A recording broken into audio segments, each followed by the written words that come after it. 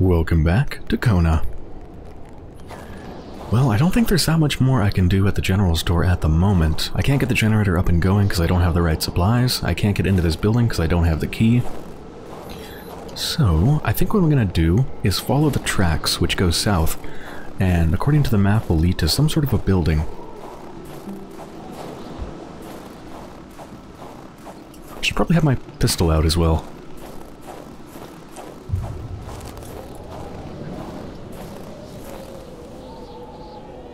Oh, I love how there's no crosshair and it, like, sways so much.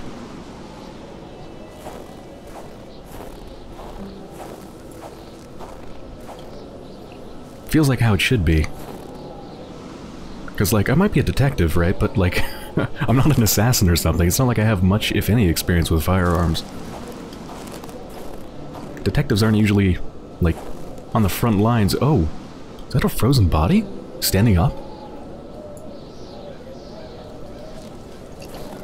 Yeah, detectives don't usually get shot at.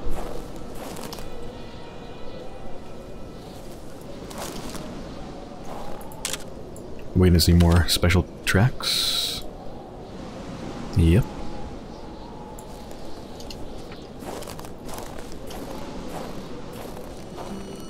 Whoa. Carl wondered what the hell could that thing be. It looked like a man fossilized in ice. Yeah! No kidding! I swear, did the audio options change? No, it's still set to important only. Apparently that was important. Alright. No wolf could have done that. Yeah, the front of it is completely bent and broken. Oh, Jesus. Looking at it hurts my head, apparently. Oof. Oh, is that actually hurting... is that hurting my mental state? It probably is. All of a sudden, Carl felt like he was pulled inside a world of dreams, a cold, unknown dimension. Somehow, self-control was slipping from his grasp.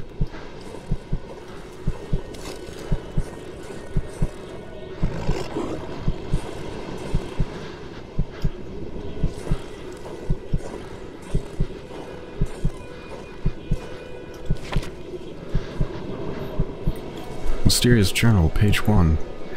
The beast enjoys long slumbers. Its sanctuary seems impregnable. Ice is everywhere. I need to exercise patience and wait for it to come out, to think like a hunter. The beast often invades the settlements bordering the lake. It terrorizes the white people. They never see it coming, but they feel its presence.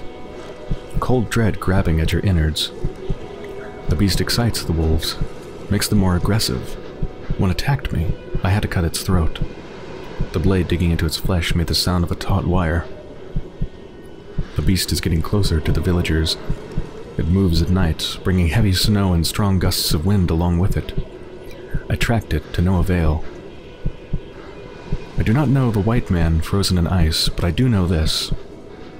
It is the work of the beast. Its attacks curdle the blood of its victims. White men know nothing of this force of nature. I touched the ice, imprisoning the white man. I saw things, but I do not understand them.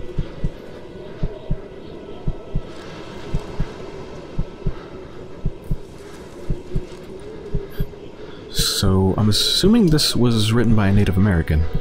One of the Cree people, probably?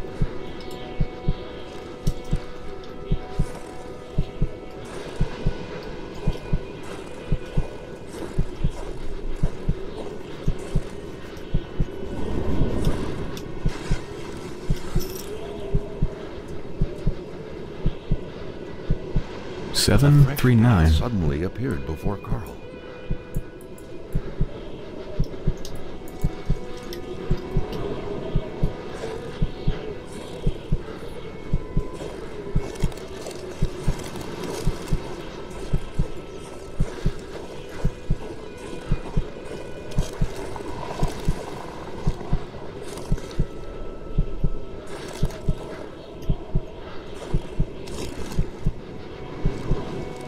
So from what they said in the journal, it sounds like the wolves are not normally this aggressive, but it's the beast that's making them so.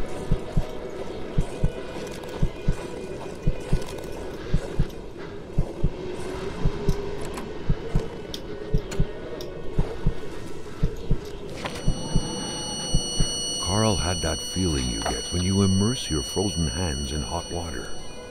What happened? Now at least he knew who the unfortunate man petrified in ice was. Gilles Lachance, the general store's manager himself. I think I was pronouncing it Gillis, so it's Gilles, or something like that.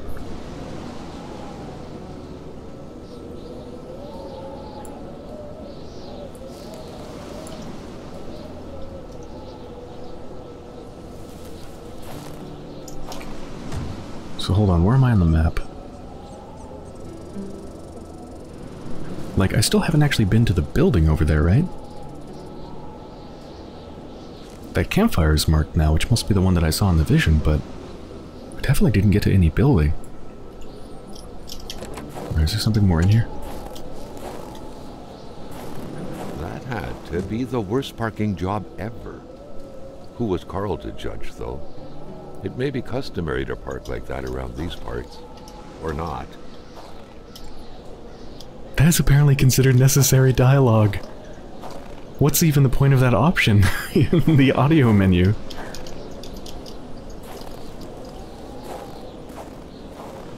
Would it be mean if I went into the game's files and, like, tried to see if I could rip out every single one that had voices in it?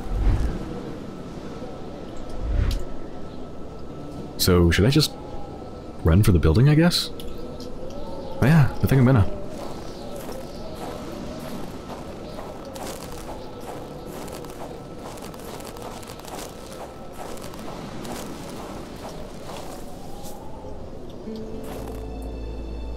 I can actually see the person inside of it. Through the... oh god. Jesus.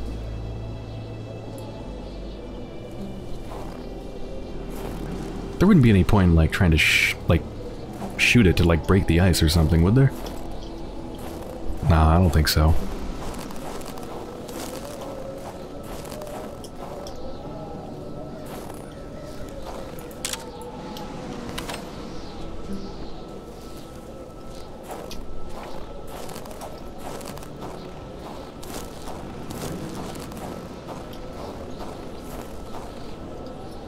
Oh, got a loading screen. It's an odd way to do a loading screen. I've never seen it done like that before. Like, the world still exists, and you can still move your character, like, your view, but you can't actually move in the world. You just rotate. You just look around.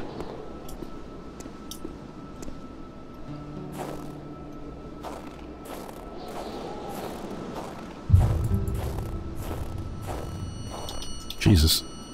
Someone else.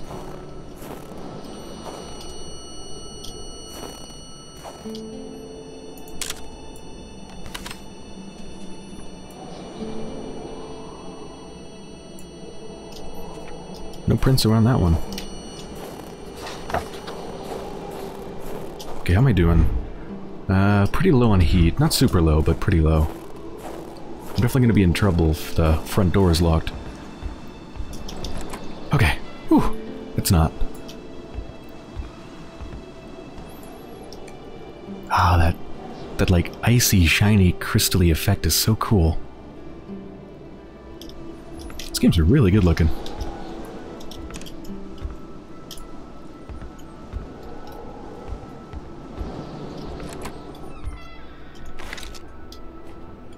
Let's get a fire going.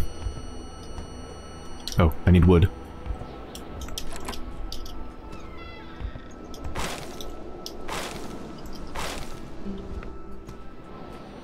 Oh, there's some right here. Ah, well. Ah. Alright, we better get that over with so it stops hurting my brain. The otherworldly ice had struck again. The woman's hopes and dreams were frozen in eternity.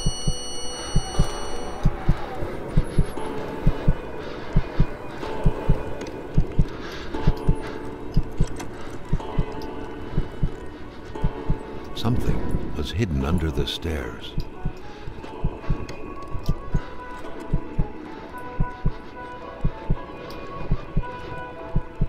Between the crystally look on the window and those things outside, it just looks like stars. Almost like we're in space.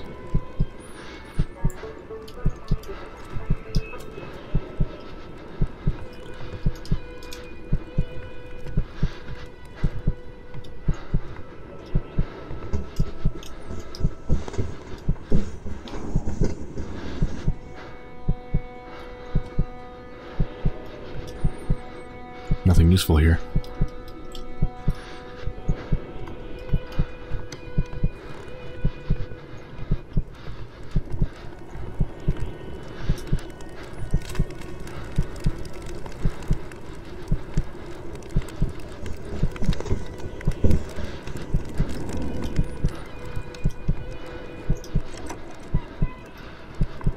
It seemed like secrecy was commonplace in this house.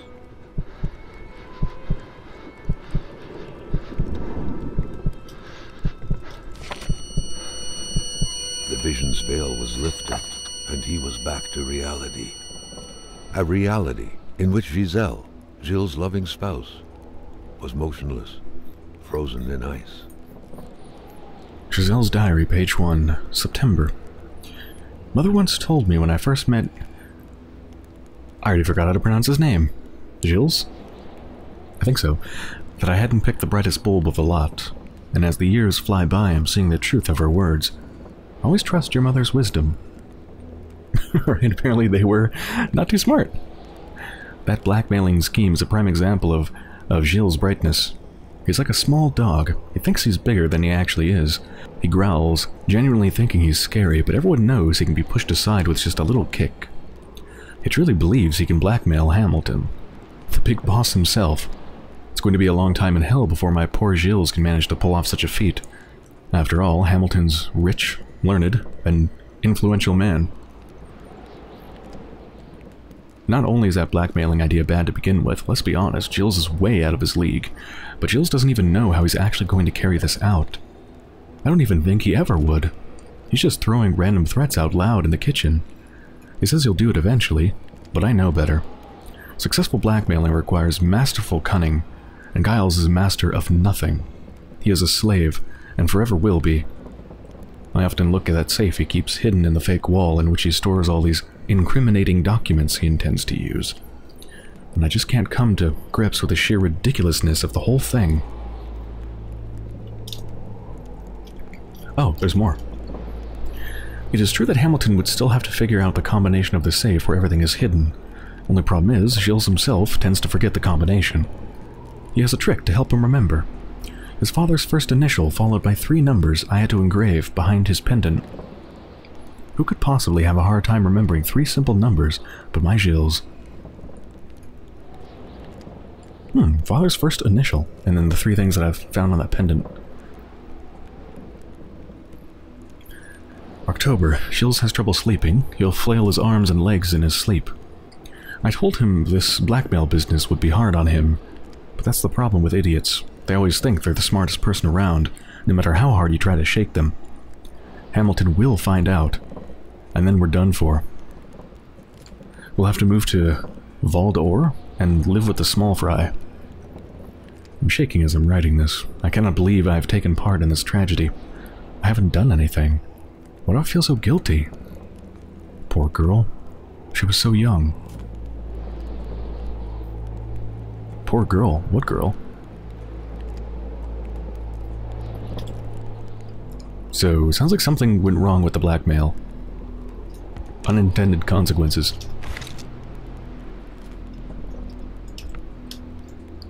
Looks like they were repainting the whole house. Oh. I've got a water bottle now that I just filled up my empty bottle. That's cool.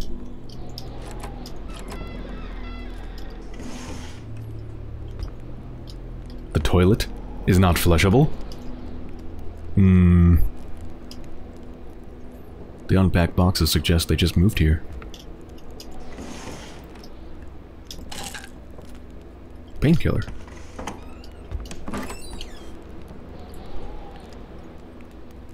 Oh. Kitty.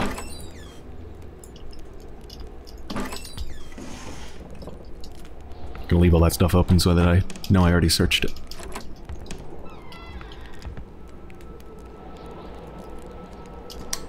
Oh.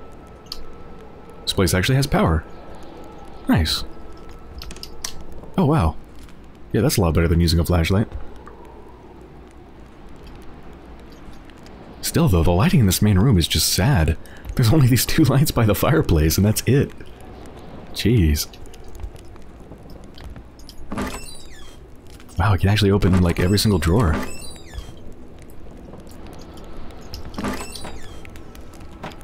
Pure cane sugar. Caribbean snow.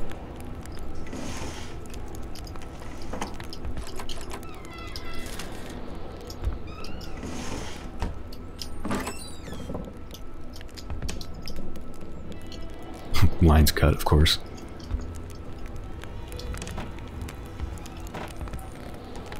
God, that looks delicious.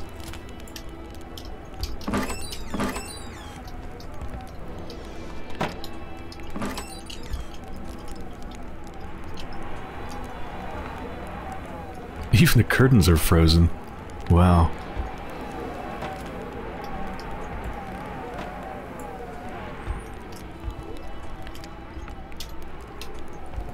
I've yet to find a clock that works. That's right. The clock at the general store had stopped too. I wonder if that's a side effect of the beast. I didn't realize this game would be so supernatural, but it sounds like supernatural is actually a big part of it. Looks like the holes in that puzzle are there to stay.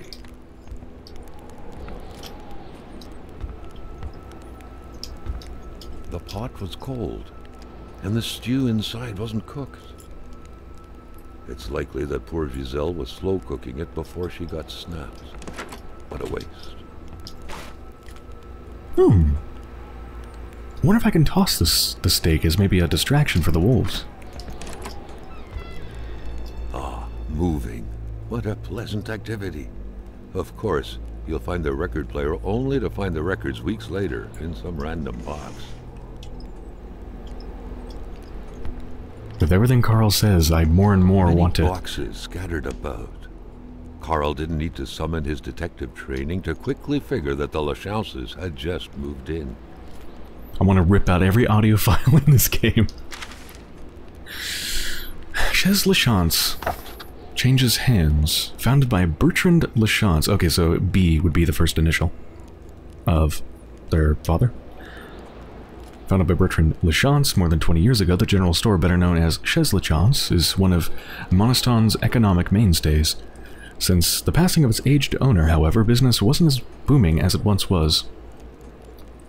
Giles Lachance, or I keep forgetting, inheritor of the humble establishment, had no choice but to sell everything to William Hamilton, the rich and famous businessman who sparked a major controversy last year when he announced the reopening and expansion of his copper mine.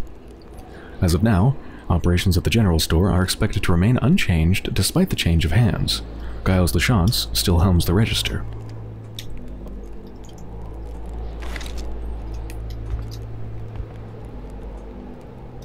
It felt like old people were all these walls could see for years. The Lachances could hardly be blamed for wanting to freshen things up a bit.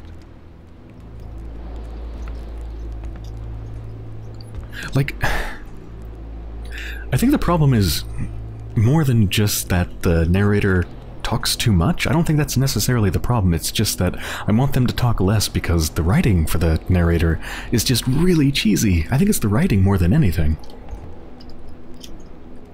Whoa.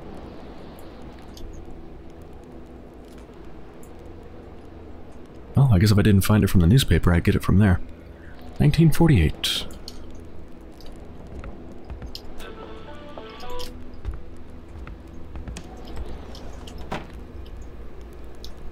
Carl had seen that kind of safe before. With its double-layered security system blending letters and numbers, its code couldn't be broken by the common burglar. I've never seen a safe like that. It's interesting. Okay, what were the numbers? So B739.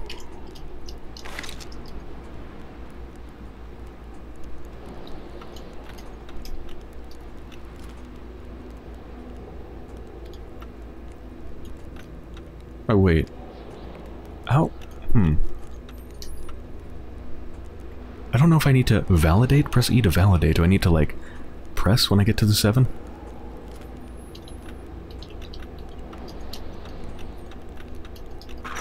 Alright, well, that worked. Compromising file.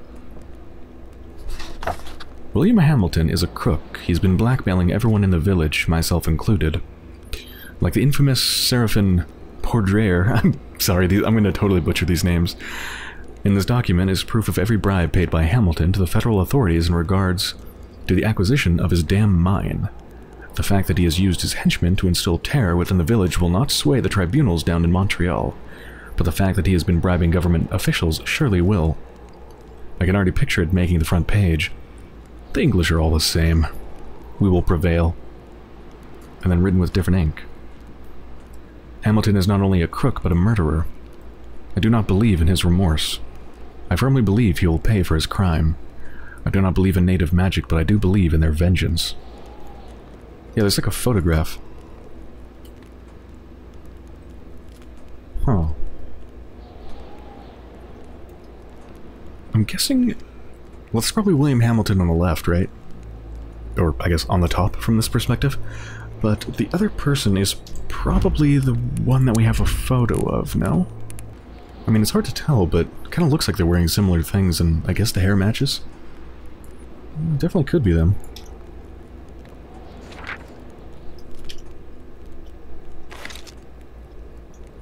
Oh, that reminds me. Yeah, we have this book of, like, case notes that I've never looked at. Let's do that. Investigation, case of vandalism, meeting at general store tomorrow. Oh.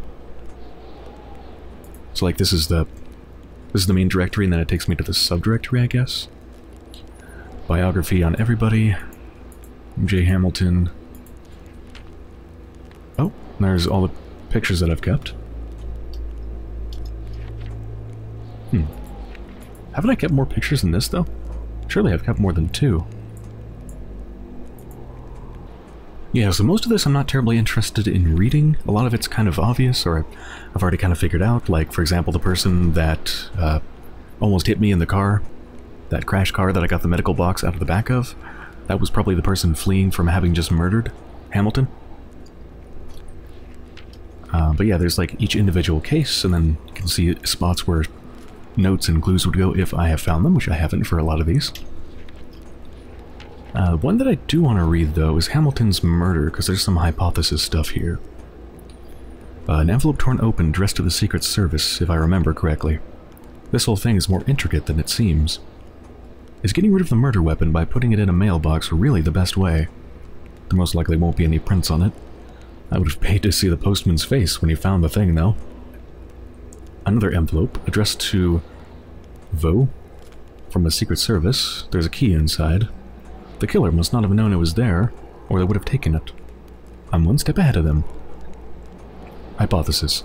I can easily trace back the chain of events. Hamilton wants to send a very confidential denunciation letter to the Secret Service in Ottawa. He's planning on sending the letter inside of a locked box, and to send the key separately. It's cumbersome, but he's doing what he can. But something throws him off while he's in a hurry. He locks everything and mails the key, but the box somehow ends up in his killer's hands. Yeah. Giles LaChance went to the doctors. Now I need to know if the doctor saw Giles. I know how to lead the perfect investigation? What? Why are you talking yourself up in your own case notes?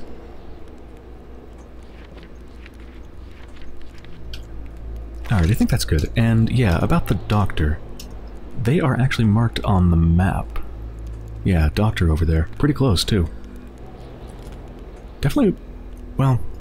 yeah, actually, they're definitely within walking distance. Alright, let's check upstairs.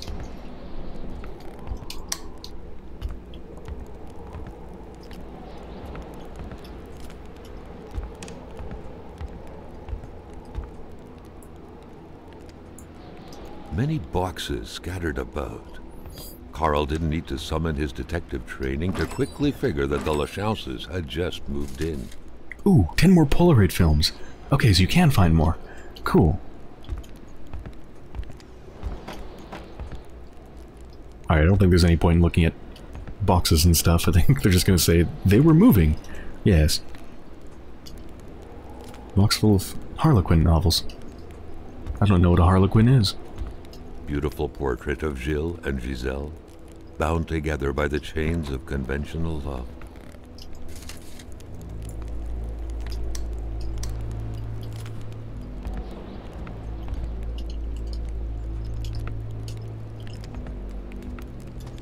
think that's it for this place.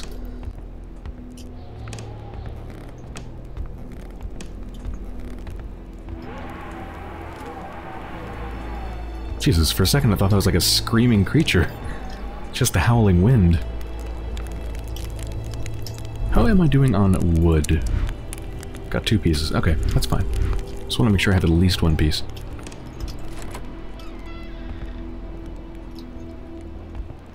Yeah, okay.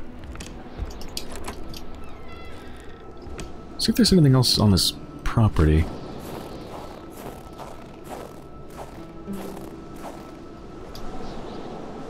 I feel like I should take a picture. There, I had to reorganize my hotkeys because I unassigned my camera.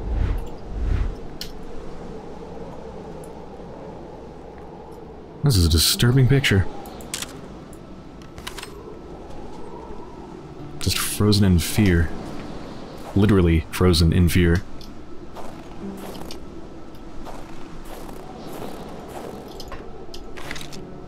A magnet? Huh. Interesting. No clue what I'm gonna use that for.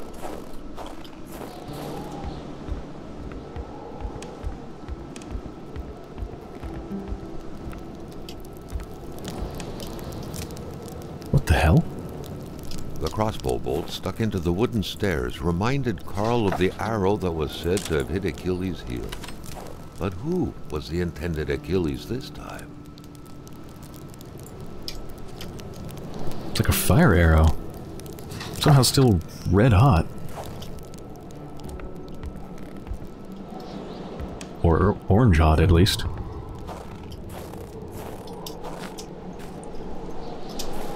Alright, where are we exactly? We on the main road now?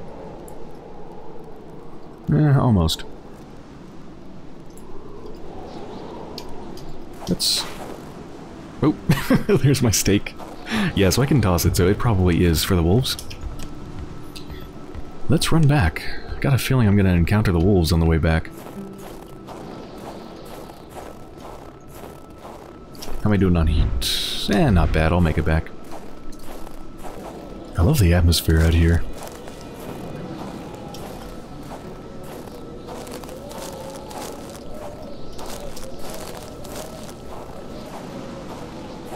This entire place changed so violently just in a couple hours after crashing my car. Before the blizzard. I mean, before the crash. There was no blizzard.